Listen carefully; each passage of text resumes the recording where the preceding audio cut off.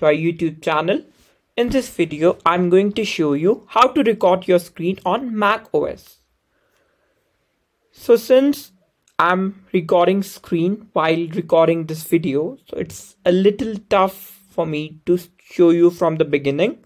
But if you follow all the instructions carefully, you'll get an idea. First of all, you should know how to take a screenshot on macOS. For that, we just have a shortcut, that is Shift Command and 3. So you have to press Shift Command and 3 together and it will take a screenshot like this. So this is the screenshot I have captured. Wait, it will come to your desktop only. So this is the screenshot which we just took. In a similar way, to record your screen, you can search screenshot here. You'll get this window. You can select how much you want to capture. So what is the portion from the screen you want to capture?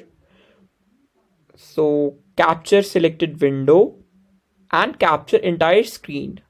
And also while doing screen recording, so this is the option for screen recording.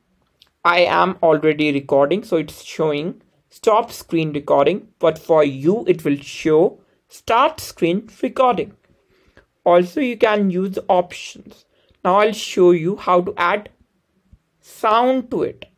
So from this option, right now I don't have an option for microphone because I'm already using it, but here you'll find an option that is microphone, and you can select whether you want to use your Mac microphone or any attached microphone, that is a Bluetooth microphone or your AirPods Pro. So it will be shown here. So if you want to record without sound, you don't need that option. Just click here to start recording and it will record, and you can add the sound later if you want. But if you want to record the screen as well as the sound simultaneously, then you need to click on options and you have to turn on the microphone and then you have to start recording. After you stop recording, it will be saved on desktop. So let me just close this and then only I can access. So here is the sample screenshot that we have recorded, and here is the sample screen recording. So you can see that these are the options, and from the options you can select further. So this is a screen recording and this is a screenshot.